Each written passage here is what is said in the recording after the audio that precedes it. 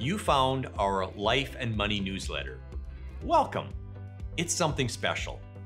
We built this for a reason, and it's not because there's a shortage of financial literature already out there. All over the world, if you ask people to describe the way they're feeling about their relationship with money, the word they use is anxious.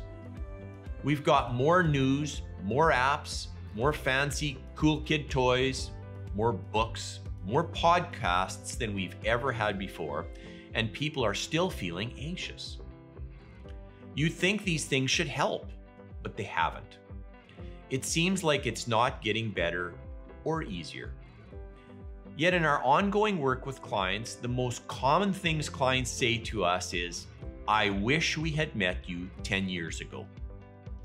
We've marinated on that for some time now. In general, people feel anxious about their money, and at the same time, there does seem to be some opportunity to reframe how we think about our life and our money. So we decided to address that gap.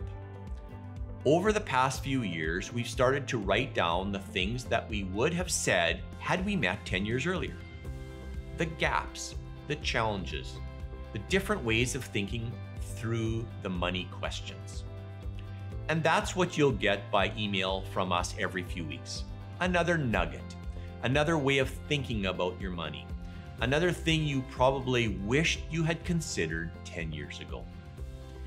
If you're looking for hacks, tips, tricks, look elsewhere, my friend. This is about wrestling through the muddier parts of money. So welcome.